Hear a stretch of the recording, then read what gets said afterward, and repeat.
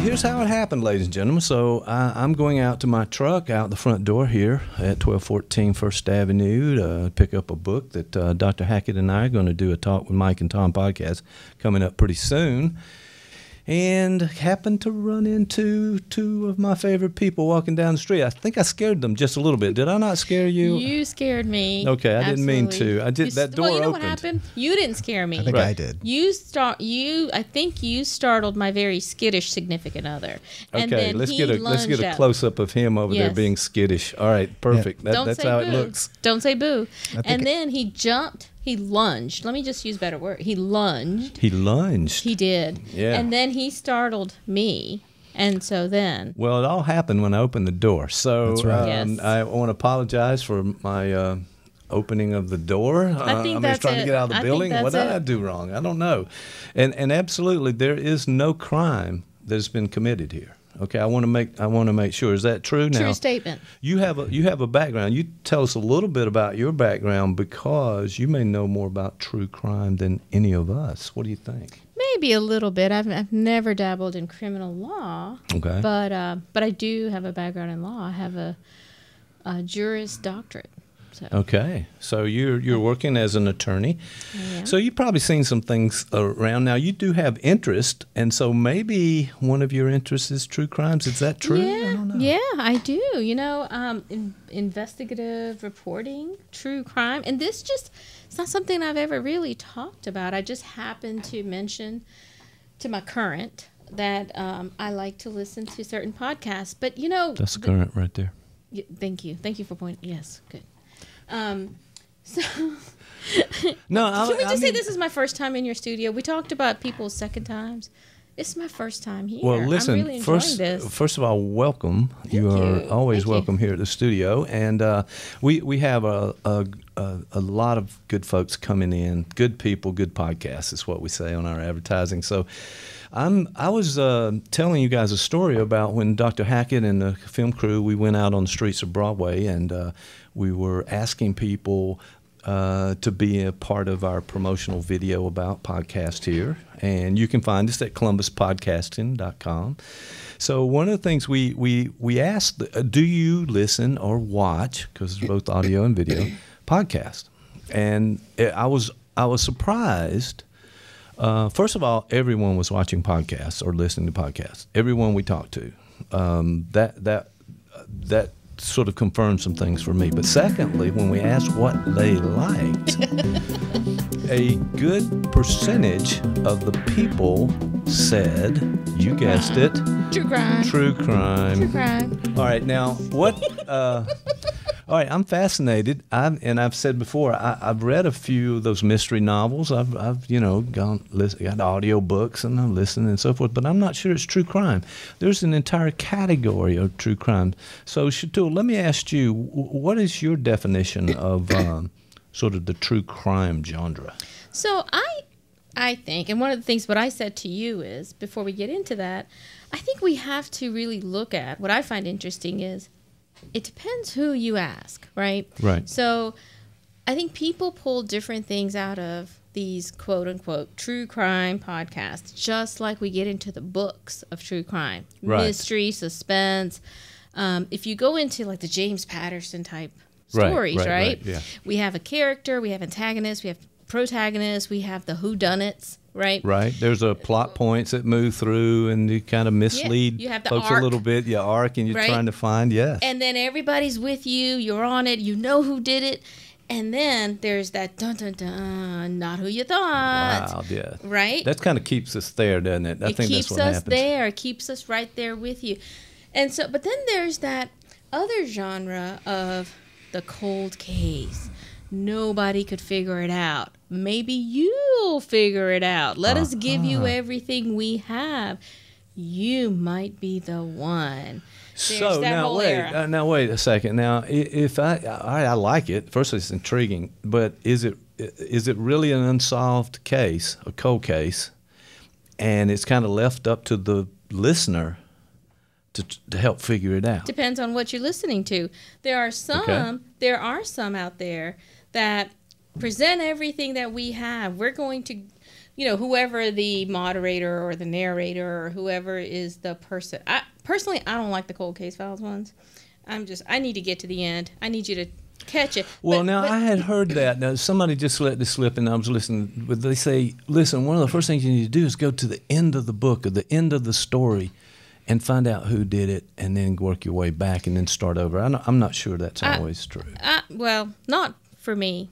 As I said, I think it just depends on who you are. And this comes back to, I'm a lawyer, you're a psychologist, right? That's what we do for a living. That doesn't necessarily always align with our dispositions or our backstory, right? Right. So I think we all bring a lot to the table in all of our years of living. Our so we might come up with something that no one else. Or not just for the solving of the mystery, but I mean, why are we interested in this? A lot of times when I'm listening to things, what I really like to hear is, how did the lawyers treat these stories that are involved in this? How did they deal with some of the examination of the witnesses? How did they deal with the experts in the case? How did they deal with the law enforcement aspect of it? That's just an interest of mine. Well, that fascinates me too. I like that a lot, because I want to know how they really checked out the evidence. What's your alibi? Well, I was at so-and-so's place at this time. Well, if it's a good detective, they're not going to take the word for it. They're going to go there. They're going to get witnesses. They're going to get up more evidence to make sure that alibi sticks. So. Well, and what now? Okay, you just hit the 30,000-foot view of that. Yep. Bring it down. If by profession you're now dealing with personalities, you're dealing with, let's say, traits, characteristics. Or personalities, or even, as we're going to talk about on another podcast coming up with the good Dr. Hackett, the personality disorder, maybe even the psychopath. Absolutely. So there's some crazy characters out there. Well, and let me tell you how that works for me. When I hear personalities or disorders, there's some nuance there as well. And when we're dealing with dispositions of people, we're dealing with the entire people, the population. So as a lawyer, in all of my cases, I have to work and collaborate with agencies, clients, opposing counsel, fact witnesses, expert witnesses. Many times I can't really get to what I need to get to until I figure out how to get to that person. So as I'm watching, as I'm listening, more than the true crime, more than the murder itself, what I'm really interested in is the victim, the victimology. There's some profiling type stuff that goes on. But what I'm really getting to is the stuff that would normally be redacted, the law enforcement sensitive stuff out of document productions, for example. In any case, I can really hear that from a different perspective. This is now a reporter who maybe through a FOIA request has gotten evidence or has gotten documents or has gotten things from the entire police file.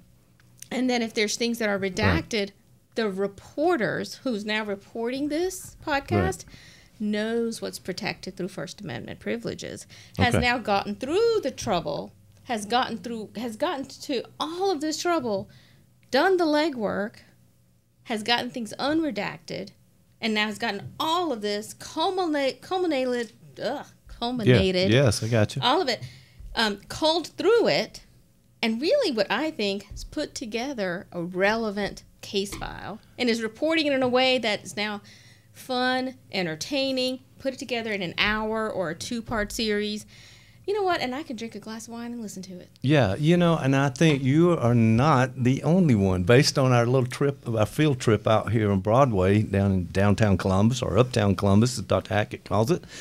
And what we found out was that people are really enjoying it. I've also talked to some people too that in just normal conversation, sometimes things will come up. What'd you watch? And somebody inevitably will say Dateline. And this is one of those late night shows on some channel that people watch, and some person has been murdered or missing, and then they put together a show. And in that show, of course, it has to be entertaining, unfortunately. there's some kind of mixed message there. I'm not sure. But the idea would be that they're uncovering information as they go along.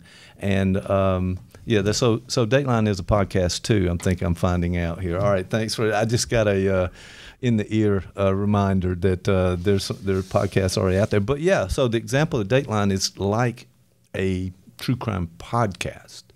And so the unraveling of the information, the tracking down, and you kind of hear someone, do you believe them with what they're saying? Wait a minute, maybe some evidence that says, no, he wasn't at that point, or didn't say that, or didn't happen. So somebody's lying. We got to figure that out.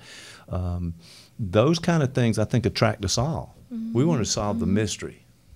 We need to solve the mystery. And you almost feel like you're in that seat where you can now yourself discern what's believable, not believable. And then you know what? You wrap it up. It's an hour.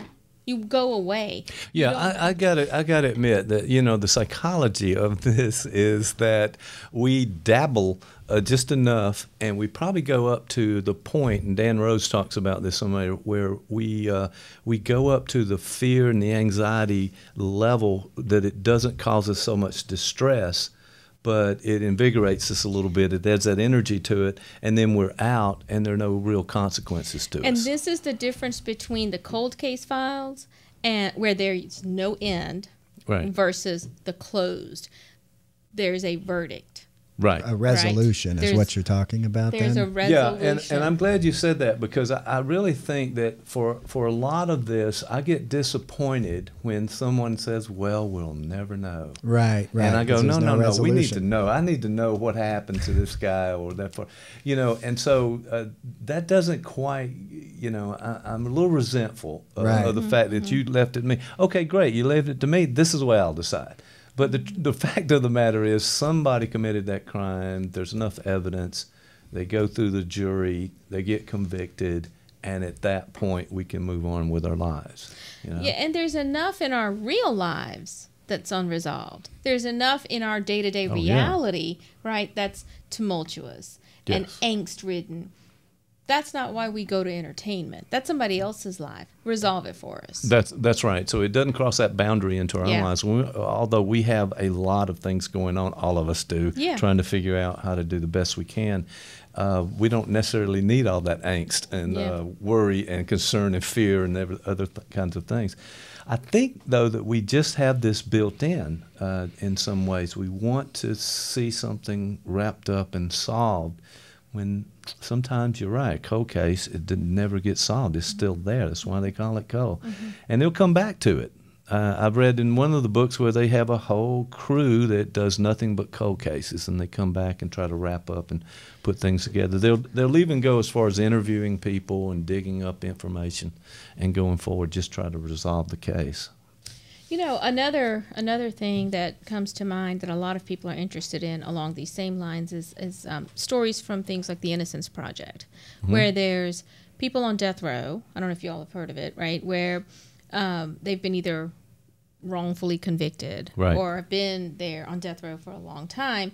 And then there's lawyers who devote so much time and energy where they pick one case among thousands. Right. And where they truly believe in this. And with the advent of DNA, being able to prove or disprove someone's guilt or innocence, they've been able to really put so much energy into appeal after appeal after appeal. And then people after 20, 30 years get proven innocent. And finally get released from prison. But then what happens, right? That's not always the end of the story. And there's a lot of people who are interested in that. I mean, not necessarily me, but then there's the aspect of people with disabilities, who are kind of on that line with intellectual disabilities, who may have been sentenced to death row. Right, because there are probably a lot of reasons. One, they couldn't afford, high-powered attorney and doing that. In some cases, they probably maybe couldn't really present like they're innocent. Maybe their disability money, sort of help people convict them just by that disability. There could be a number of things that happen, but I'm also wondering about this psychological piece of it, where we'll talk later about psychopaths, but the idea that you just don't have any empathy and you're getting over on people, and that's not a problem for you, and you continue to cause problems and crimes and do what you need to do. Well, and then there's that notion related to that, what we were just talking about, the false confessions. There's a technique called the Reed technique that's been now disproven, but a lot of false confessions come into that era. And that's a whole nother genre I think you guys could probably delve into another day. It would be very interesting, not necessarily true crime, but this is when we get into FBI folks, right? And these techniques. The guy who the Reed technique is named after has himself said, do not use this technique. It's no good. We get a lot of false confessions with this, and it just goes down this other road. I would love to hear y'all's take on it one day. That's kind of interesting. I'm not familiar with that, but the idea that you get enough pressure, or you're in the right setting, that you get somebody to confess based on some weakness or some issue that they have, and you kind of push that, and they confess, and then the cops raise their hand, and we're done. We got it. There Close we go. it. Anyway, I would love to see you guys look into that. I would love to hear your take on that would it, be and good. just do a whole thing on that. Well, I'm just glad you guys showed up in the studio, or actually on the street, and I drug you in, if the truth be known. But the idea of true crime as a podcast here, we developed a number of podcasts.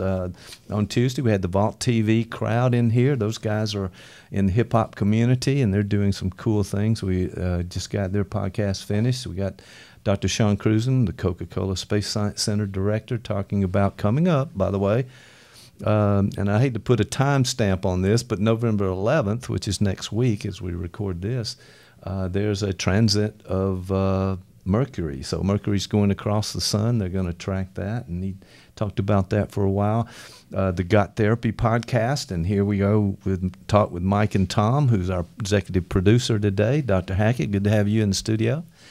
And I think we're doing a lot, but I think we're going to continue to do things around what people are listening to, because we are Columbus Podcasting. That's what we do. We want to invite people in. We want people to come by and start and get involved with us. Talk about the things they want to, because after all, podcasting is just a conversation.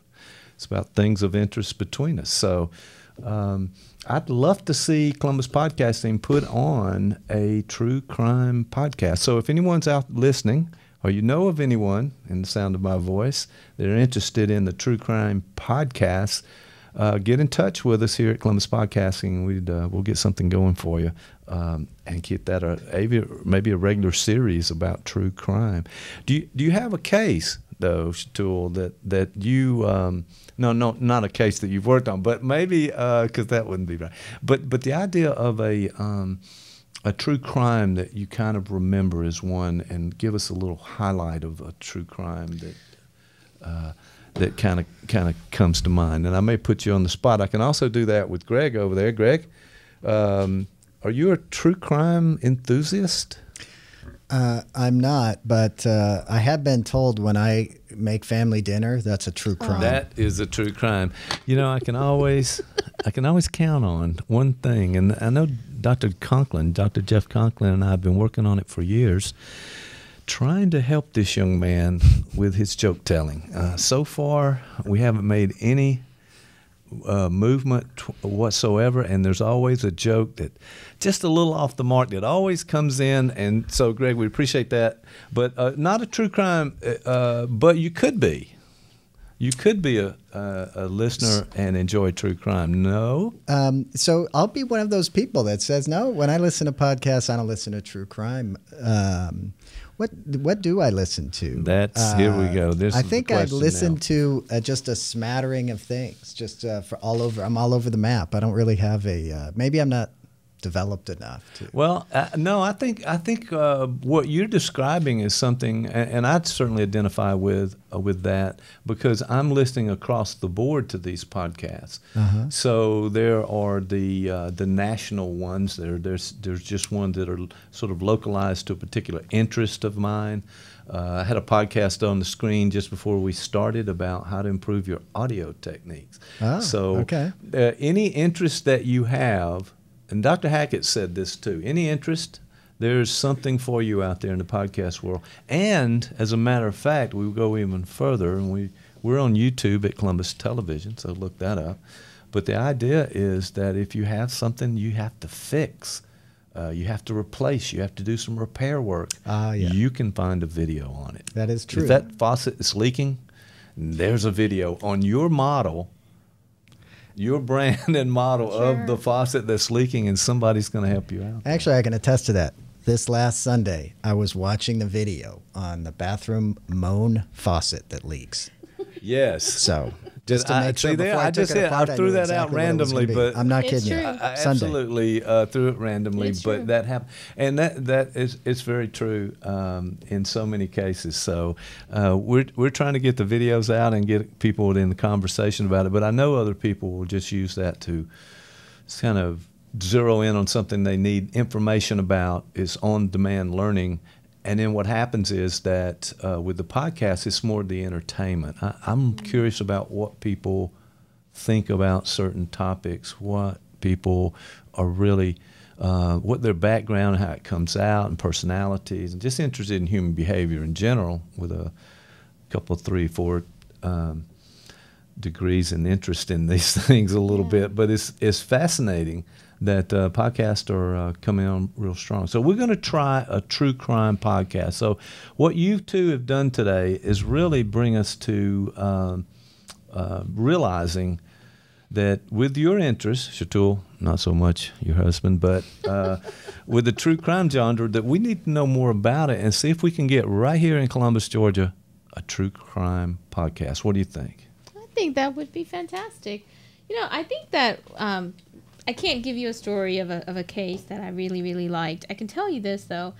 I think that something you could do immediately that I think would pique a lot of people is what you're talking about doing right now. Start digging into these personality disorders, and I'll tell you why. When I'm getting my hair did, when I'm out in public talking to people, you know what I hear a lot about? Everybody has taken a Psychology 101 class that's ever gone to college, even for a little bit. Right? And everybody knows somebody that's got some sort of a personality disorder. Oh, everybody. And it's never them, by the way. If you may ever notice, it's always somebody else. It's everybody knows somebody that is a blank. Fill it in. Yes. And what if you started doing something like that? I think that's where you're really delving into the beginnings of what we're calling true crime. Because in all of these real life stories, there truly is somebody, diagnosed or undiagnosed, but there is truly somebody with a massive personality disorder or some sort of a mental illness that's untreated that's really dealing with this. Many of these deal with either suicides or apparent suicides that end up not being suicide, and that's the dum-dum-dum kind of moment, you know, when all the family is really finding stuff out about people. Well, and people think they know other people much better than they do. Yeah. So they attribute things to other people. We call it projection. You kind of project something in you onto another person. But the idea of this attribution that we give some others this bad stuff that we're not able to sort of manage in ourselves. But the Cougar-Dunning effect is one of the videos that we talked about. I would love to hear that. Well, we did a video on Got Therapy with Dan Rose on iTunes, on YouTube. And what we were talking about is that we rate ourselves much better on average across the board on everything, driving, whatever you can find, but not so much on everybody else. Yeah. Mm-hmm. You know, look at all those bad drivers out there. Oh, but not me, right? Mm-hmm. So there's a lot of that working. But I hear what you're saying in the notion of personality. The personality quirks, but not only that they trend toward something more dangerous or something more antisocial, and in the personality disorders like the psychopaths and the antisocial personalities and those guys that really commit horrible crimes. Well, not just, but what we're seeing though is that there's also a continuum. There's a range where people trend toward some of these very dangerous sort of behaviors and attributes. And they'll make your life miserable because they're out to do something for themselves, and they can't regulate that in many ways. No, and you know what, though? Truly, it's not so much these psychopaths that you see committing the more insidious crimes. You know, the psychopaths, you see them, you deal with them, or you don't. But it's not so. It's more of these latent narcissists that you see often that are making people's lives hell.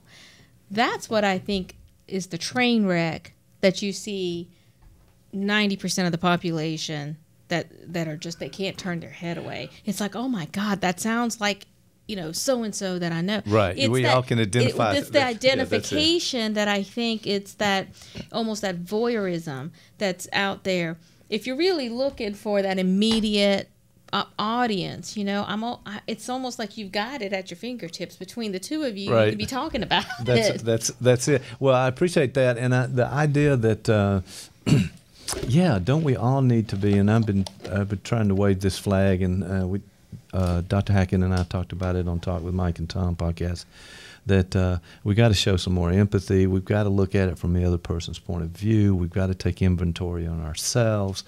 Let's try to be a little more gracious. Let's try to be a little more kind. Let's try to connect with other people, give people the benefit of the doubt.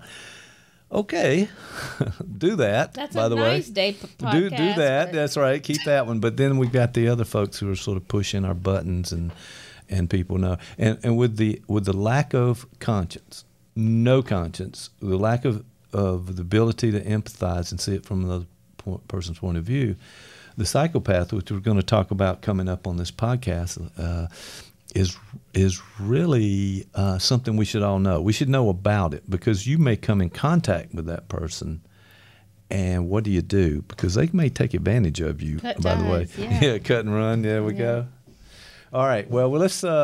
Thank you so much, Sheetul, for coming in. Greg, thank you That's guys been so for much being fun. here. Thank you. Hey, man, this is an awesome place, by the way. I've never seen it. It's my first time on a microphone. I can hear myself so crisp. All right, there we go. That's so cool. well, Very professional. it's been great having you guys in here today. I want to thank also Dr. Hackett, our executive producer, making this thing work behind the scenes. Thank you. And listen, you guys come back. I need to see you both again in the studio.